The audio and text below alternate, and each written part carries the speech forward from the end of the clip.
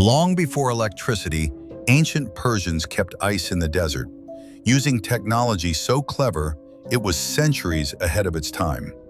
In 400 BCE, Persian engineers developed the first known refrigeration system, called the Yakhchal. These massive structures, made of mud bricks and a special mortar, could store ice year-round, even in the scorching Lut Desert. They harvested ice from nearby mountains in winter, then insulated it in underground chambers. The conical design wasn't just for style, it reduced heat transfer and allowed natural ventilation to cool the interior. Water channels called qanats brought cool water underground, further lowering temperatures. The Yakhchal could store hundreds of tons of ice, fruits, and even food for months.